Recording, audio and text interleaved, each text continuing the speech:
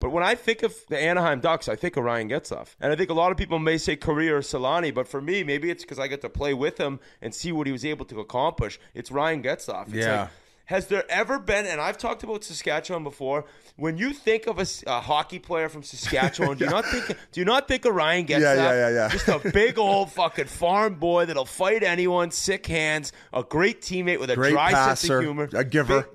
Just a giver.